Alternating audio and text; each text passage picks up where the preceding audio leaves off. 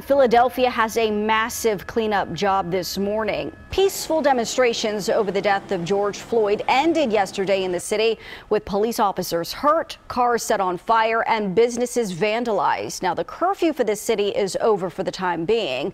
Eyewitness News reporter Dan Koob is live in Center City, where much of the destruction is visible. Dan, good morning.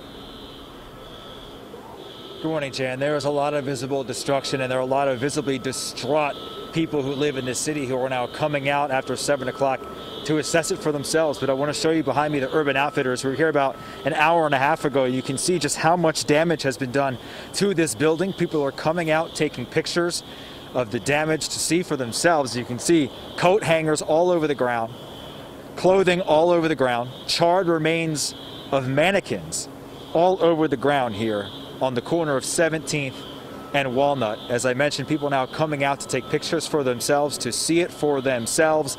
I want to go to a soundbite from our mayor, Jim Kenney, from last night. Acts of violence and destruction are never justified. We will get through this. We will continue to hold bad cops accountable, and we'll hold those who committed these acts today accountable also.